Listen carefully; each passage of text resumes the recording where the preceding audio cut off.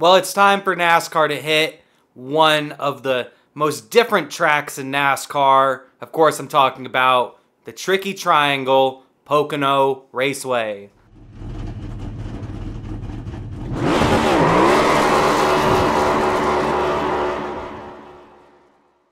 Hello everyone, my name is Kyle, aka Racing Boy Short, and this is my channel where I talk NASCAR.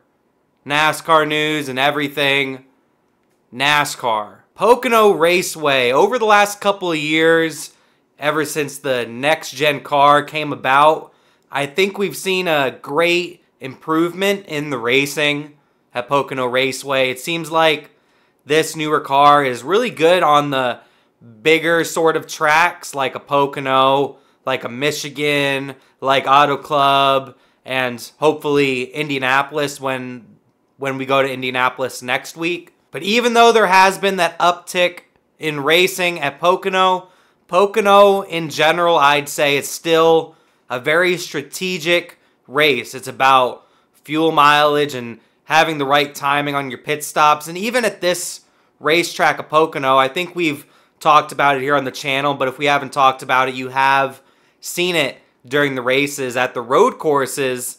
Before the stage ends, they'll make a pit stop on the road courses to get that track position at the beginning of the next stage. Well, they're able to do that at the road courses because they won't go a lap down. Well, it's the same deal with Pocono because Pocono is such a big racetrack, plus they're very slow corners. Like, you have to go pretty slow through the tunnel turn. It's taking over 50 seconds for these drivers to get around the racetrack. So if you're in like the top 10, maybe even the top 15, depending on how close you are to the leader, you can come down pit lane and make a quick 4-tire pit stop, get off, stay on the lead lap, and essentially jump the field at the beginning of the next stage. Like I mentioned, there will be some fuel strategy potentially in this race. If we go green in that last stage, it could get quite interesting.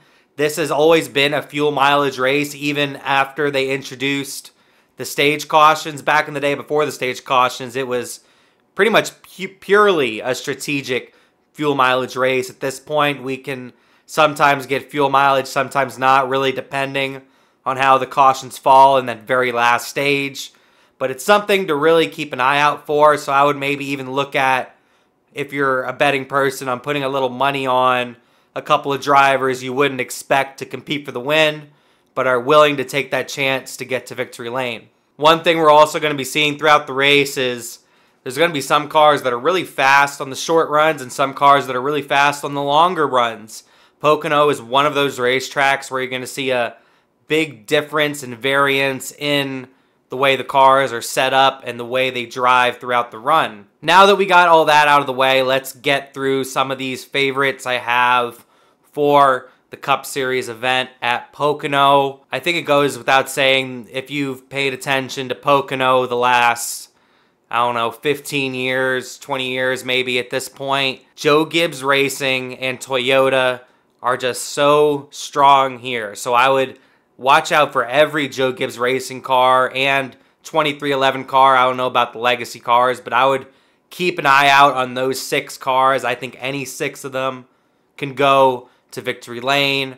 I would also keep an eye out for Kyle Larson and Alex Bowman. Both of these drivers are very good at Pocono. I wouldn't 100% count out Elliott or Byron, but my main focus would be on those two. I think those two are very, very talented at this racetrack of Pocono, because Pocono is a driver's track. Ultimately, you have 3 very different corners, so the car is never going to be perfectly set up for all 3 corners, so the driver has to put in a lot of work. Now that I've gone through some of the favorites, gonna make my pick for the event, and I think the driver that's going to win on Sunday is actually starting on the pole, got his second career pole, and that is Ty Gibbs. I think Ty Gibbs will finally get that first career victory. He's been pretty close throughout the year. The last month, I'd say he's been probably the worst Gibbs car over the last month. He's honestly been struggling a little bit here and there, not looking as strong as he did at the beginning of the season, because at the beginning of the season,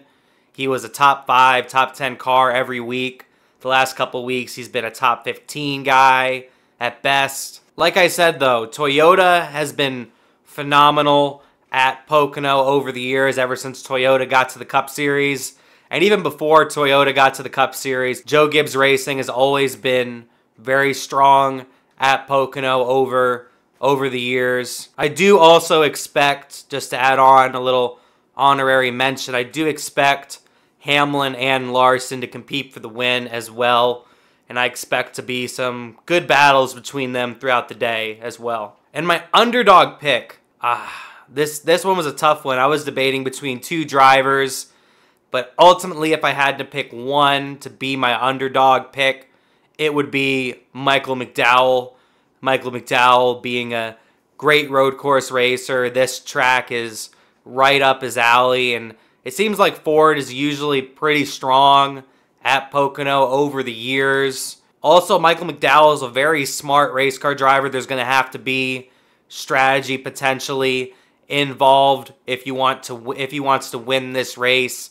At the same time, I think he'll have a top 10 car throughout the day. The other driver I was thinking as my underdog was Daniel Suarez. Daniel Suarez is pretty good at this racetrack. I expect him and Chastain, his teammate, to have a pretty good day as well. But give me all your thoughts down below. What do you think about Pocono Raceway, and who is your pick to win the Cup Series event at Pocono this weekend? Also, if you haven't already, I would appreciate you subscribing to the channel. I do multiple NASCAR videos throughout the week, but that'll do it for me.